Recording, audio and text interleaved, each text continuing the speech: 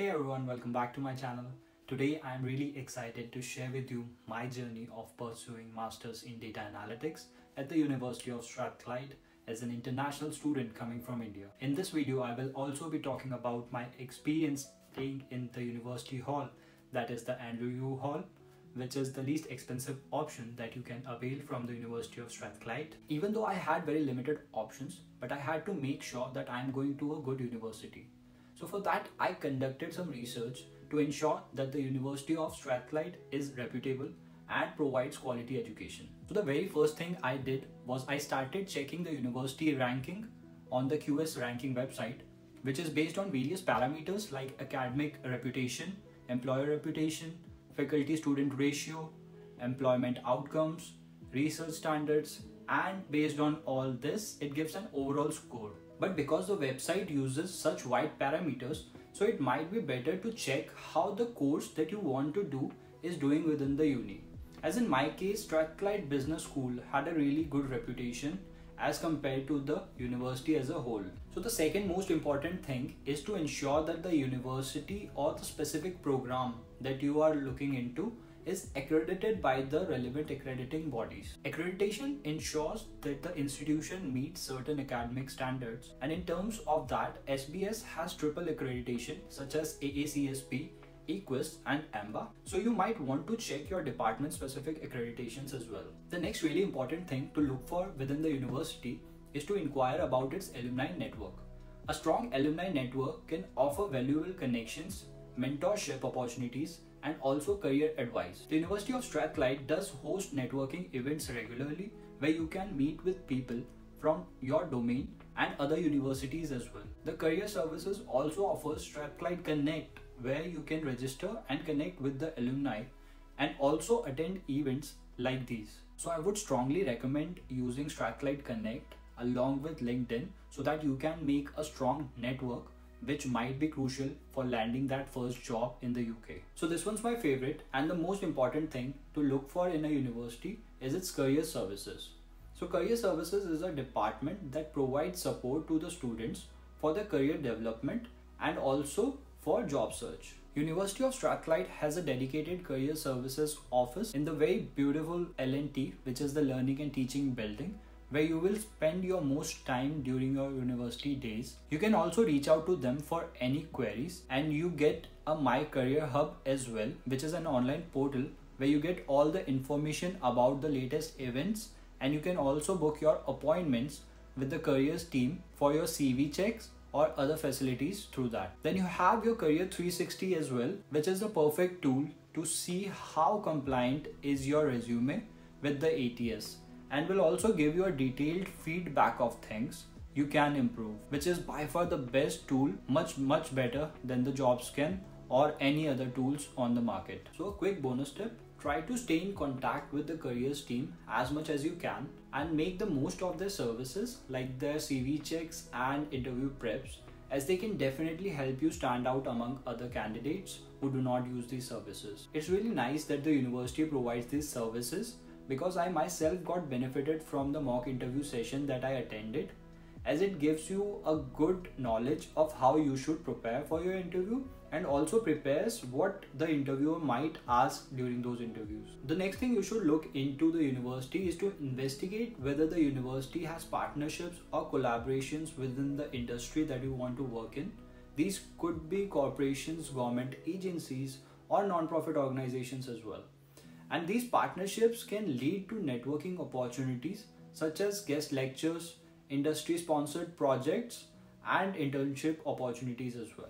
The University of Strathclyde, being a top university in Scotland, had its advantages, and they had strong connections with big companies such as Scottish Power, EY, Experian, Diageo, Deloitte, just to name a few.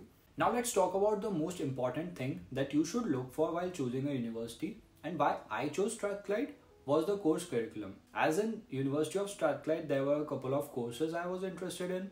One was the business analytics and consulting, and the other one was data analytics. So this got me thinking, because I did not want to do something too technical. The BAC, which is business analytics and consulting, is much more focused on consulting sides of things, even though it has some optional modules where you can dabble with R and Python, whereas data analytics is much more into technical data analyst kind of roles and has core modules like R, Python and optional modules like machine learning, SQL, etc. So I would definitely suggest you to ask for course handbook, as it has all the detailed information about the course you want to do, and it will help you decide in a better way. My overall experience with the data analytics program at University of Strathclyde was really nice, as the course structure is quite rigorous, but it provides you with all the relevant skills and knowledge that you might need to succeed in the field of data analytics. So one particular module that stands out the most in this is the data analytics in practice module. So here you work in different groups on 4 projects, out of which 3 of them are given to you by partner companies like EY, Scottish Power and Experian. This module stands out as it gives you a real world experience of working for a client and tackling problems while working in a diverse group. So everything you learn in other modules, this will give you an opportunity to apply. Outside of the classroom, I had the opportunity to participate in various extracurricular activities, as there are a lot of clubs and societies in the university that you might like. Though being a master's student, you do not get that much time to participate in all these activities, but yeah, it's really good to enroll in some and then participate every now and then whenever you get the time. Also, the university gym, that is Stratsport, is oh my god a heaven if you are a gym regular. It is a state-of-the-art 31 million pound gym, and I think it's the best one in the whole Glasgow. And if you live in the university accommodation, then you get free membership for the whole year, which was really the best thing you can have. Now let's talk about the application process, which I found really straightforward and quite smooth, but it's not the fastest, as I got a reply from every other university within 2 to 4 weeks, be it acceptance or rejection. But Strathclyde took their own sweet time. I applied in December and got my results in March, and the same thing happened with the accommodation as well. So you have to be patient and you'll get through it, but it will take some time. I applied for my accommodation in the month of March as soon as I got my acceptance letter, and I was seeing all these budget student accommodation in Glasgow getting sold out, and still did not receive anything from my university hall application. Finally, I got an email from them in July, but the very big problem was that the reviews about the hall were not quite assuring. Also, there was nothing on the internet to really know how the university halls really look like. So I took a leap of faith. Not the most amazing sort of place to live, but it was not bad either.